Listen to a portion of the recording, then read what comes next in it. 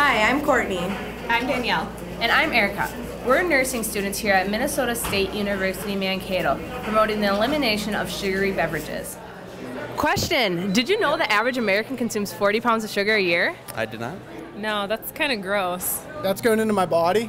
Yeah, that's a lot of sugar, isn't it? Yeah, it is. Looking at it right now in the wheelbarrow, that's a lot of sugar.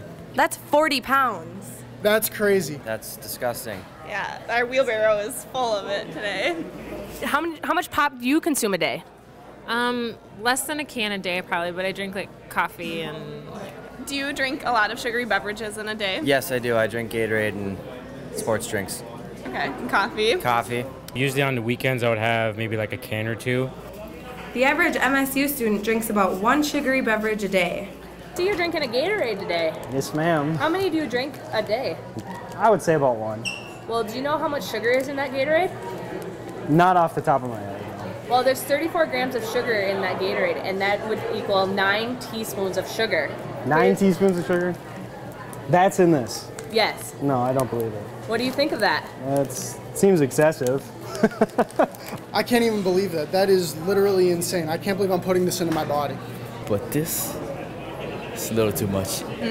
How much pop or coffee or juice do you consume in a day? I drink at least 1 cup of coffee a day. Yeah. Sometimes more. Did you know that it would take about 30 minutes of running to work off that 1 cup of coffee? No, I didn't. That's No. a lot.